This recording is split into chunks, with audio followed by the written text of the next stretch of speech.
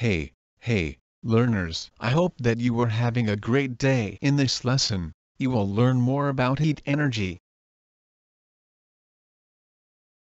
From where does heat energy come? Our most important source of heat energy is the sun. Heat energy is produced when fossil fuels like coal, petroleum oil and natural gas are burned. Heat energy also comes from friction. When you rub your hands together, heat energy is created. Heat energy is created when biomass like wood is burned. Heat energy is created by electricity. Heat energy is produced when your body uses food. Can you think of any other sources of heat energy?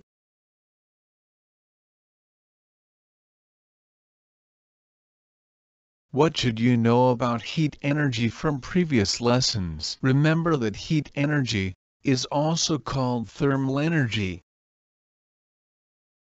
You know that there are three states of matter. The solid form of water is ice. The liquid form of water is liquid water. The gas form of water is water vapor. Remember that water vapor is not the same as steam. Water vapor is not visible and is around us all the time. Steam is visible and only present in parts of the atmosphere like the clouds in the sky. When a solid is heated, melting takes place. The solid becomes a liquid. When a liquid is heated, evaporation takes place. The liquid becomes a gas. When a gas is cooled, condensation takes place. The gas becomes a liquid. When a liquid is cooled, freezing takes place. The liquid becomes a solid.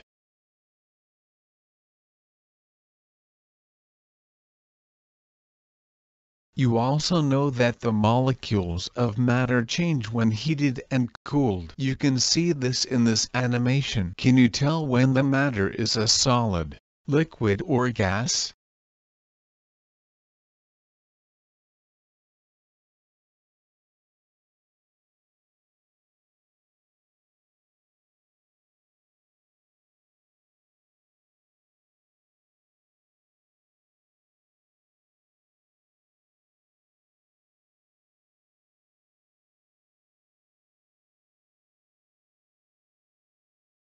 What is the transfer of heat energy? The transfer of heat energy is the movement of heat energy through matter. There are three forms of the transfer of heat energy. Conduction is the transfer of heat energy through solids. Convection is the transfer of heat energy through liquids and gases. Radiation is the transfer of heat energy through space and the atmosphere.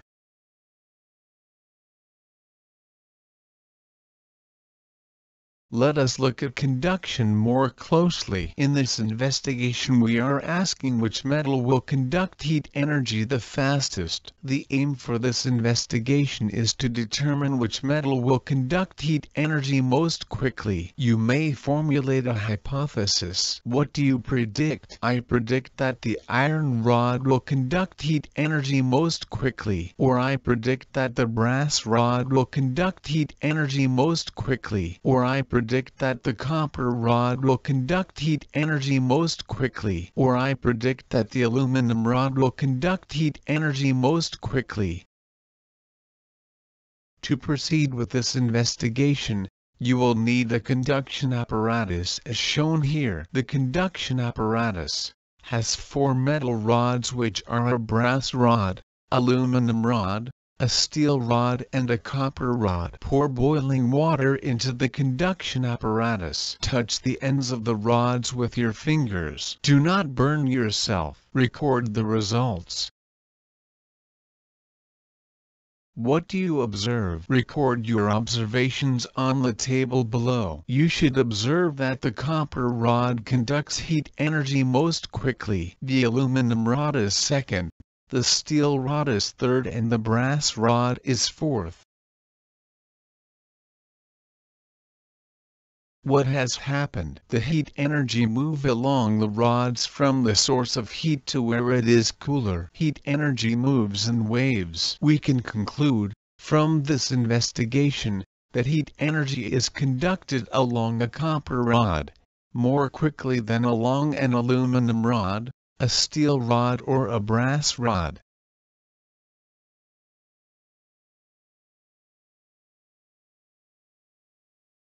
We say that matter through which heat moves quickly is a good conductor of heat energy. Matter that conducts heat energy slowly is called a poor conductor or an insulator of heat energy. This is important in our daily lives. The handle of a pot is an insulator whilst the pot is a conductor. This prevents one from getting burned. Can you identify the conductors and insulators in these examples?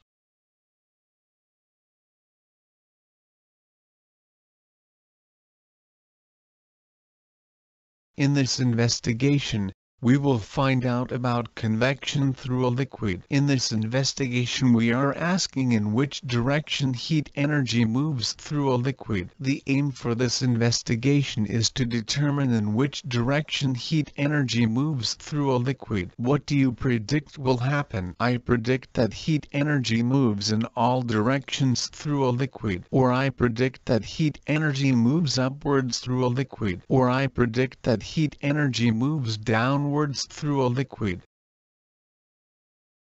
You will need a beaker or pot, a gas burner, tripod, wire gauze, potassium permanganate and water. Place a beaker or pot onto a gas burner with a wire gauze. Pour cold water into the beaker. Place a few crystals of potassium permanganate into the water on one side of the beaker. Heat the water using the gas burner. Observe in which direction the dissolving potassium permanganate crystals move.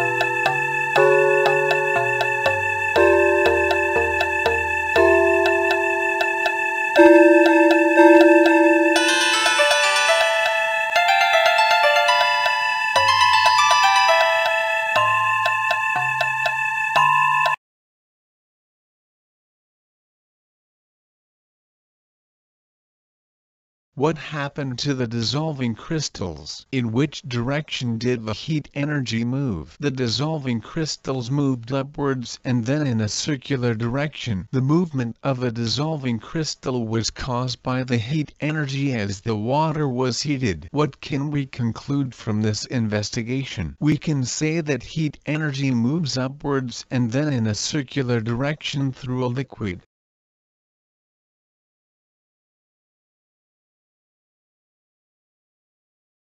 Our next investigation is about the convection of heat energy through a gas. We want to know in which direction heat energy moves through a gas. Our aim is to determine in which direction heat energy moves through a gas. Think of a good hypothesis. I predict that heat energy moves in all directions through a gas. Or I predict that heat energy moves upwards through a gas. Or I predict that heat energy moves downwards through a gas.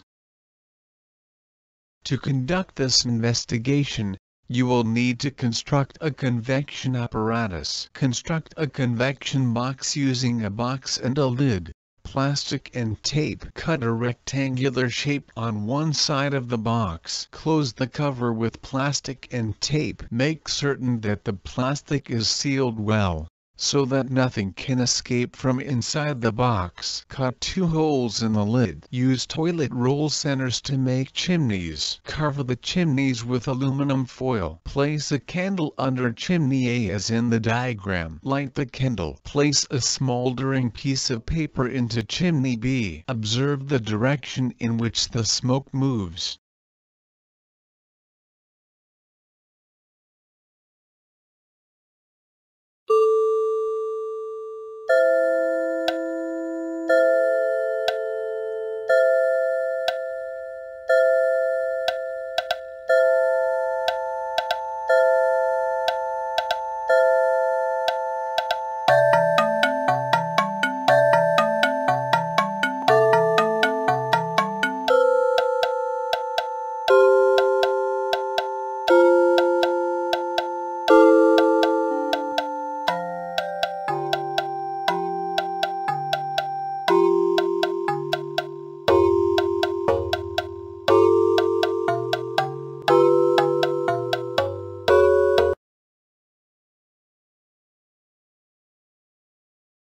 What do you observe? In which direction does the smoke move? Can you explain why this happens?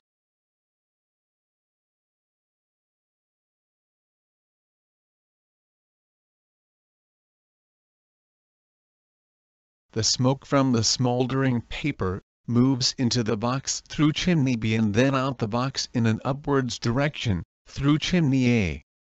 The smoke moves upwards through chimney A because the heat of the candle flame moves upwards. We may conclude that heat energy moves upwards through a gas.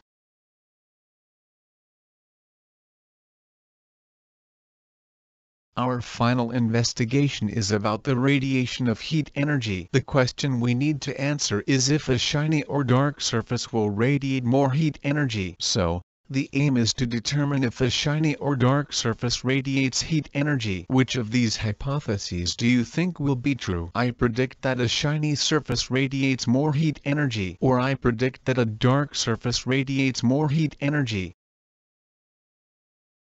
To conduct this investigation, you will need a food can or a coffee can. Paint one half of the side of the can black. Leave the other half shiny. Pour boiling water into the can. Place your hands near the shiny and dark sides at the same time. Observe which side of the can is hotter. Place your hands above the can and over the sides to see in which direction the heat energy moves. You should feel that the shiny surface is hotter. This is because the shiny surface radiates heat energy whilst the dark surface absorbs heat energy. You ought to also feel that the heat is not only above the can, it is all around the can. We can say that heat energy moves in all directions during radiation. We may conclude that a shiny surface radiates heat energy whilst a dark surface absorbs heat energy.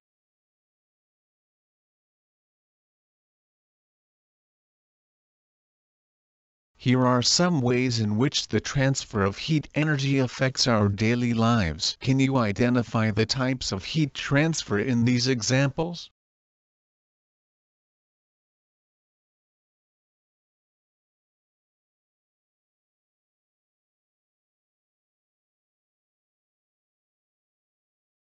Can you complete this comparative table about the transfer of heat energy?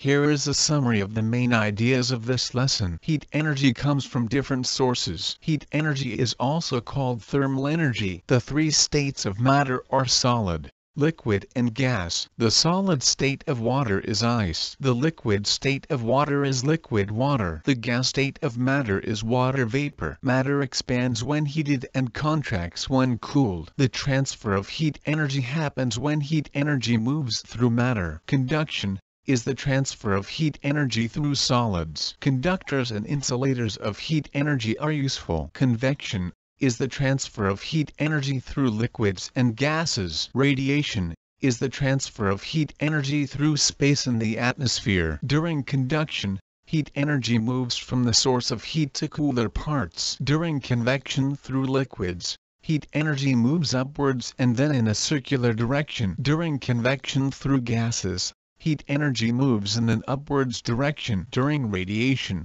heat energy moves in all directions. The transfer of heat energy is used every day in many ways.